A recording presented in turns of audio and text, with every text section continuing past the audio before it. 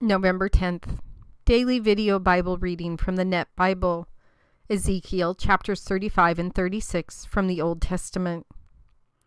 The word of the Lord came to me.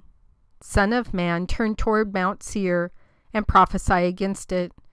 Say to it, this is what the sovereign Lord says. Look, I am against you, Mount Seir. I will stretch out my hand against you and turn you into a desolate ruin. I will lay waste your cities, and you will become desolate. Then you will know that I am the Lord. You have shown unrelenting hostility and poured the people of Israel onto the blades of a sword at the time of their calamity, at the time of their final punishment. Therefore, as surely as I live, declares the sovereign Lord, I will subject you to bloodshed, and bloodshed will pursue you. Since you did not hate bloodshed, bloodshed will pursue you. I will turn Mount Seir into a desolate ruin. I will cut off from it the one who passes through or returns. I will fill its mountains with its dead. On your hills and in your valleys and in all your ravines, those killed by the sword will fall. I will turn you into a perpetual desolation, and your cities will not be inhabited. Then you will know that I am the Lord. You said, these two nations, these two lands will be mine, and we will possess them, although the Lord was there. Therefore, as surely as I live, declares the sovereign Lord, I will deal with you according to your anger, and according to your envy, by which you acted spitefully against them. I will reveal myself to them when I judge you. Then you will know that I, the Lord, have heard all the insults you spoke against the mountains of Israel, saying, they are desolate. They have been given to us for food. You exalted yourselves against me with your speech and hurled many insults against me. I have heard them all. This is what the sovereign Lord says. While the whole earth rejoices, I will turn you into a desolation, as you rejoiced over the inheritance of the house of Israel, because it was desolate. So will I deal with you. You will be desolate, Mount Seir, and all of Edom, all of it. Then they will know that I am the Lord. As for you, son of man, prophesy to the mountains of Israel and say, O mountains of Israel, hear the word of the Lord. This is what the sovereign Lord says. The enemy has spoken against you, saying, Aha! And the ancient heights have become our property. So prophesy and say, this is what the sovereign Lord says. Surely because they have made you desolate and crushed you from all directions, so that you have become the property of the rest of the nations and have become the subject of gossip and slander among the people. Therefore, O mountains of Israel, hear the word of the sovereign Lord. This is what the sovereign Lord says to the mountains and hills, the ravines and valleys, and to the desolate ruins and the abandoned cities that have become prey and an object of derision to the rest of the nations round about. Therefore, this is what the sovereign Lord says. Surely I have spoken in the fire of my zeal against the rest of the nations, and against all Edom, who with great joy and utter contempt have made my land their property and prey, because of its pasture. Therefore prophesy concerning the land of Israel, and say to the mountains and hills, the ravines and valleys, this is what the sovereign Lord says. Look, I have spoken in my zeal and in my anger, because you have endured the insults of the nations. So this is what the sovereign Lord says. I vow that the nations around you will endure insults as well. But you, mountains of Israel, will grow your branches and bear your fruit for my people Israel, for they will arrive soon. For indeed I am on your side. I will turn to you, and you will be plowed and planted. I will multiply your people, the whole house of Israel, all of it. The cities will be populated and the ruins rebuilt. I will increase the number of people and animals on you. They will increase and be fruitful. I will cause you to be inhabited as in ancient times, and will do more good for you than at the beginning of your history. Then you will know that I am the Lord. I will lead people, my people Israel, across you.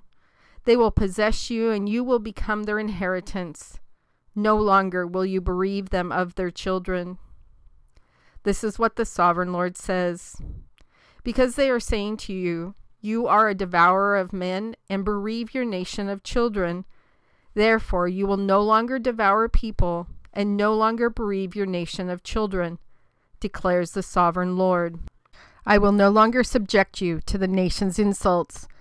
No longer will you bear the shame of the peoples, and no longer will you bereave your nation, declares the sovereign Lord. The word of the Lord came to me.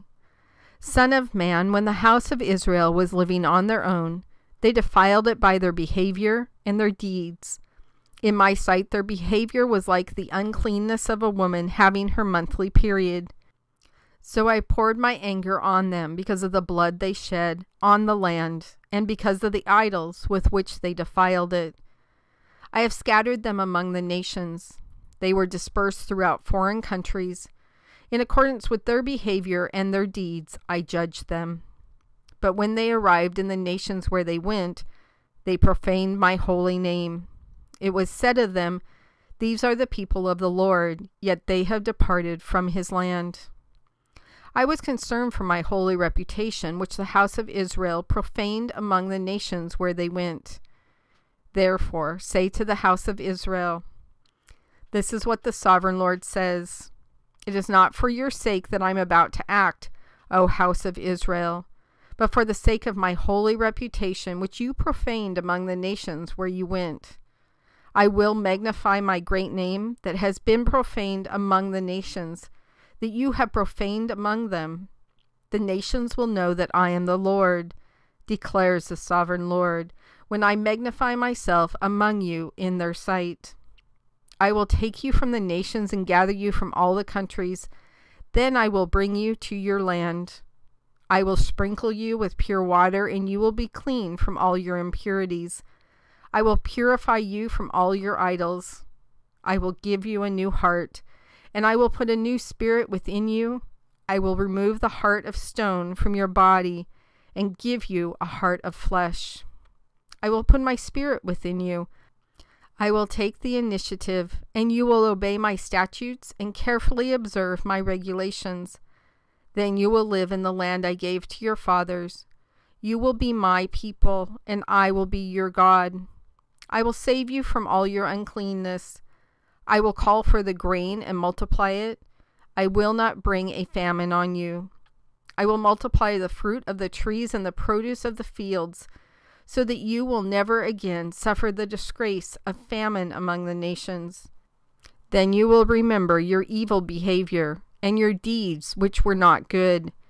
You will loathe yourselves on account of your sins and your abominable deeds. Understand that it is not for your sake I am about to act, declares the sovereign Lord. Be ashamed and embarrassed by your behavior, O house of Israel. This is what the sovereign Lord says. In the day I cleanse you from all your sins, I will populate the cities, and the ruins will be rebuilt. The desolate land will be plowed instead of being desolate in the sight of everyone who passes by. They will say, this desolate land has become like the Garden of Eden. The ruined, desolate, and destroyed cities are now fortified and inhabited. Then the nations which remain around you will know that I, the Lord, have rebuilt the ruins and replanted what was desolate. I, the Lord, have spoken, and I will do it. This is what the sovereign Lord says. I will allow the house of Israel to ask me to do this for them. I will multiply their people like sheep, like the sheep for offerings, like the sheep of Jerusalem during her appointed feast. So will the ruined cities be filled with flocks of people. Then they will know that I am the Lord.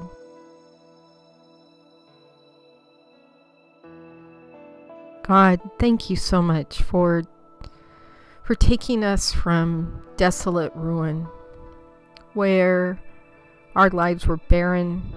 There was no purpose, true purpose to them at all. Our hearts weren't right. They were like stones, as Ezekiel puts it here. I look back and I remember my life without you. And in terms of the world, I had fun doing worldly things. All those things that consumed my life will also be consumed in the fire. They won't be anything worth anything that truly matters. And then you came into my life and you took my desolate land, my desolate life, and made it like the Garden of Eden. You took the ruined, desolation, destroyed parts of me and truly made them healthy again. You rebuilt me, you replanted me, and you allowed me to grow in understanding what true love really was. True forgiveness of my sins. And it seemed like an endless amount of grace and mercy as I stumbled into a relationship with you. And even today, I stumble. There is nothing that we have done to deserve being taken from our desolation into a new life, a new heart, a new way of seeing and thinking and feeling about things. A new type of love that we have for other people. There's absolutely nothing redemptive-wise that we have done to earn any of that. You gave us all of that through the horrid death of your Son, Jesus Christ, on the cross for the forgiveness of every sin that I have committed. Every sin that I'm currently committing and all the sins in the future that I will commit. All the times I stumbled. And in giving me that forgiveness, you also gave me freedom. Freedom to live a life that is yours, God. That somehow on top of everything also includes eternal life of getting to spend the rest of time with you. Glorifying you. And I do know, just like Ezekiel says, it has nothing to do with me, God. It has everything to do with you. Of making your name right in the world. And so if you can take somebody as incredibly desolate as me, as completely ruined as I was, and then reflect your glory and your kindness and your love and your forgiveness and your compassion, if you can reflect even a tiniest bit in my life, then of course it is all about you. And it is about what you can do in people's lives and in their hearts. You can take the most broken person who truly believes that they have no way of making their way back to you or making their way to you in the first place because of all the things they've done. And you take this person and you make them yours. You claim us. You claim us with love. You claim us with blood. You claim us because you made us.